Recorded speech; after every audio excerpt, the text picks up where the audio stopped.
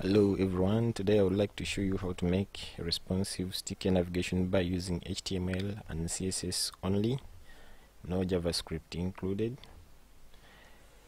So sticky nav bar is one that remains visible when the page is scrolled. For example, here is my nav bar here. So if I scroll the page down like this, you see that the nav bar is still visible. So this is what I mean by sticky nav bar. So this is the type of nav bar we're going to be designing. Without wasting time, let's begin. Today I'll just begin with the simple HTML layout. It has already been given. It's the same as the ones I've been using for the previous projects, so I will not waste too much time here. Maybe I've only added this other class, the my text, and some other text here, so that it can be able to enable me to scroll my page down and up. Let's refresh here and check our web page and see what we have now. So this is the web page in a raw form here. So we are going to begin styling. So I begin by styling the nav bar.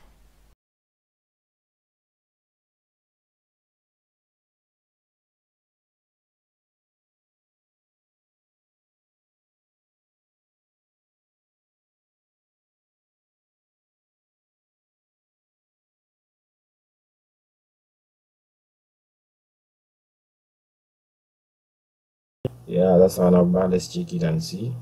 So we save here and refresh our page, and first start the logo again.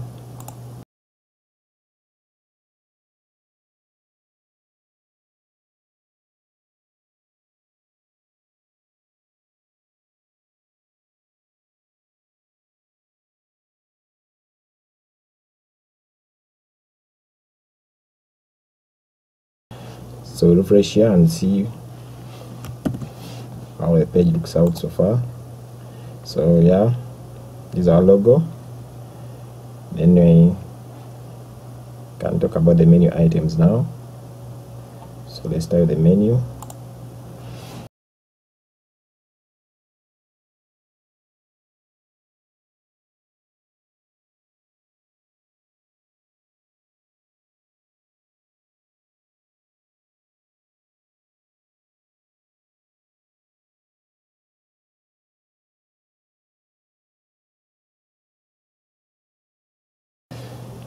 Now refresh.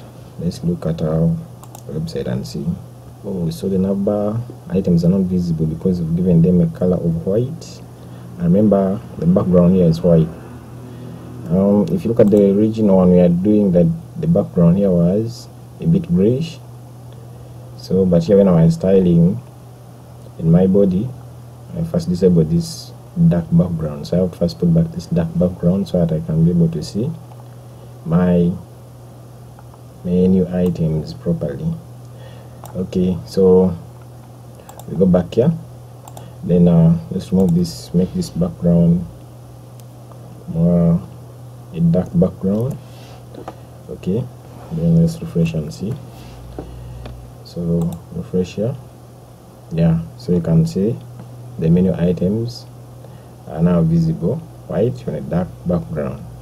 From our index here, we have the label for the menu icon, but using font awesome. So let's start with that one too.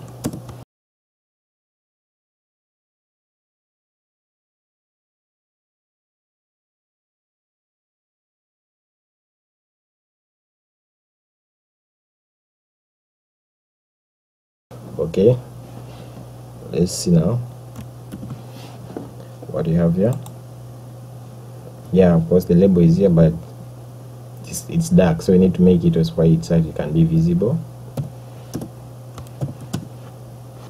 So we're going to give it a color of white.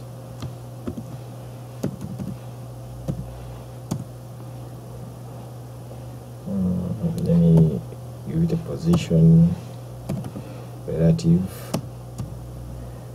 on the margin left. of 10 pixels. Okay, let's save and see now what we have here. Yeah, so you see our menu icon is now visible. Yeah, but of course, you know, from the original here, with these large screens, there is no menu icon and there's no checkbox, so we need to make these icons disappear. So to do that, we go back here and we make the display, and in that case you are going to make the label disappear. And you can also do the same for the checkbox. And for the checkbox, since it has an ID of nav toggle, so you can make the nav toggle disappear. So just come here and we add an ID of nav toggle. Okay, and we put display none, make it disappear. So save that and refresh here. So this, you see, they have disappeared, and you can see the menu elements and the video menu elements have taken up the space properly here. Okay, so from there we move to the next item. We have a background image here. Okay, so we need to press that image.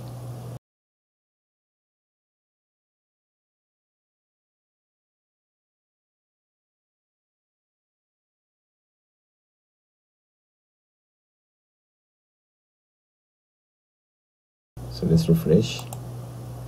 Yeah, so after refreshing, you see we have our navbar here. But you see that when you scroll,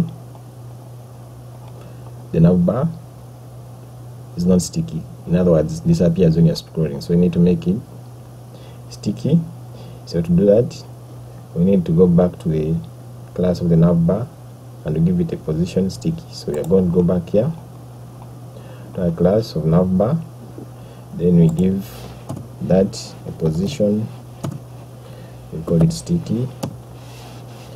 So let's see, refresh, still the same problem.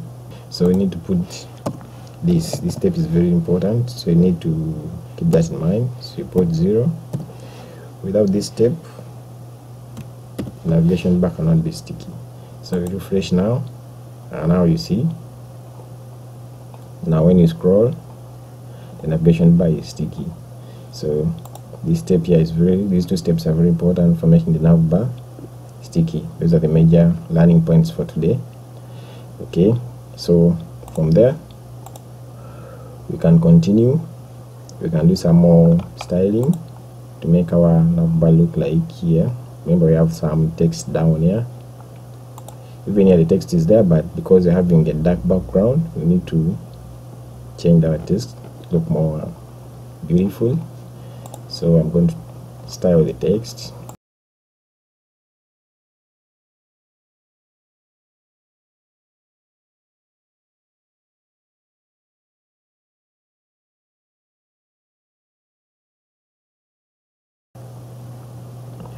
So you see now we are finished styling the content. We can make this heading a bit more beautiful also.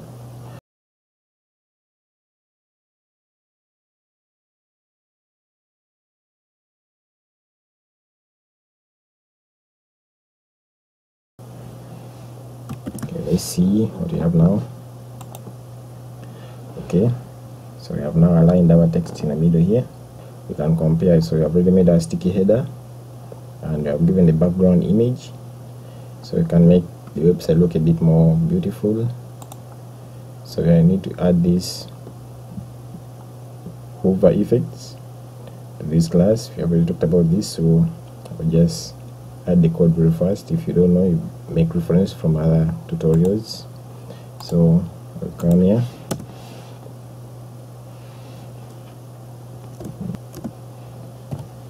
the paragraph for this. If I start the paragraph,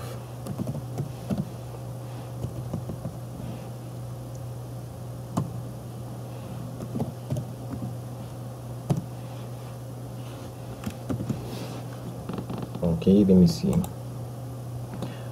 Okay, now that looks a bit better. Now let's style the navigation bar more. From the original one, you see we have some hover effects.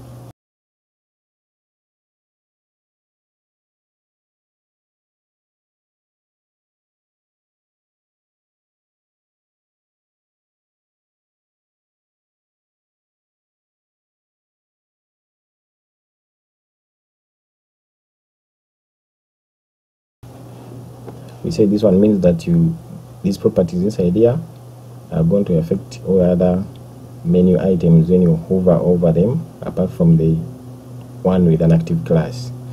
So you can see what that is here. Let's refresh. So you see this is our home. We have given it background of red. Then these other classes, when you hover over them, you get the background color, but that hover does not affect this class because it has an active class, so it is not affected by the hovering. But you discover from the original one, when the screen becomes smaller, you show the menu icon, and when you click on the menu icon, that's when you are able to access these menu items like that. Click again, they disappear. Yeah, like that. But now when you compare with this one we are making here, when you make the screen smaller, there is nothing. The items just become disorganized, so it's not responsive. So you need to style the responsive part. So for responsive styling, we are going to use media queries. So for example, here we begin with what this means is that the properties we are going to put inside here are going to be the one shown when the screen width is 800 pixels and below. So we can begin putting the items or the properties that we want to be changed when the screen size becomes a bit smaller. So we begin with the class navbar. Okay, and the logo.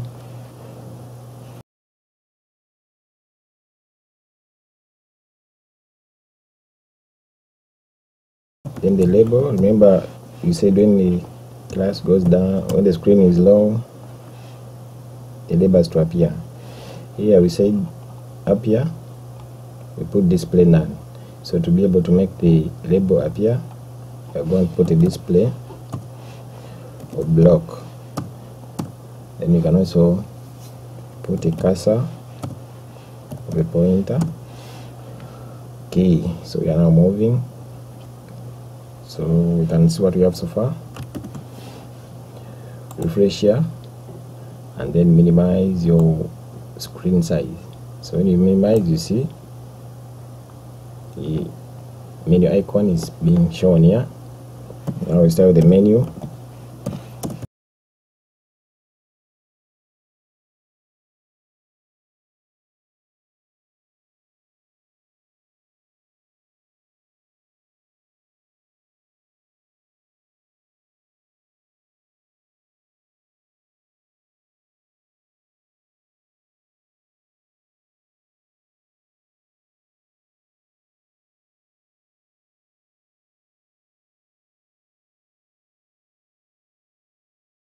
Refresh. So when you decrease here, you see the menu is coming vertically and the menu items are like that. But we should be able to click here and the menu appears. When you click again, the menu disappears. So to do that, we use simple styling here. I've talked about this, so I won't waste too much time here.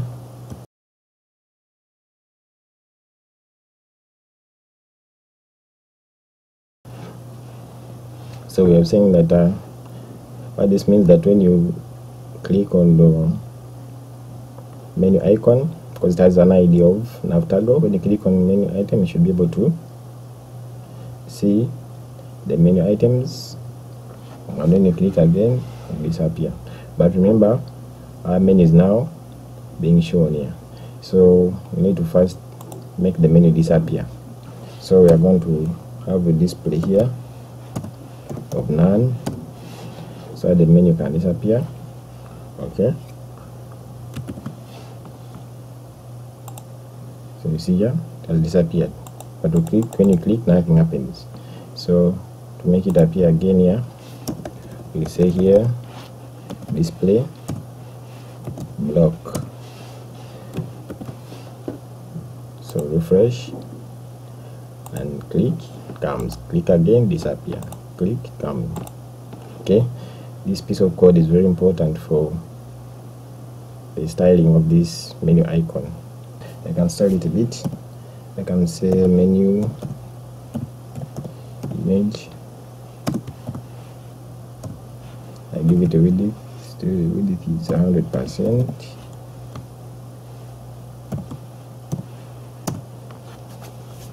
The height is 70 view height instead of 100. Okay. Then even my text. Yeah, and first I'm using my text. I used a padding of 150 pixels. 150 is large for this small screen, so I can increase it a bit to decrease it a bit so it can cover more space, decrease on this space here on the sides. So let me text here.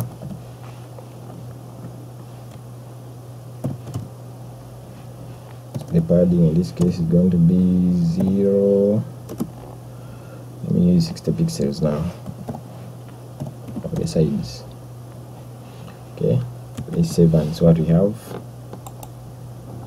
Okay, so you observe now our image is that. You click here, goes. Okay, but you see if the screens are very small, then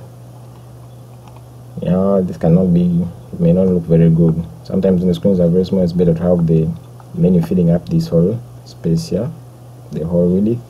So I can put another media query for a smaller screen. Here we are using 800 pixels, so let me use a smaller pixel here. Another media query for smaller pixel than that one.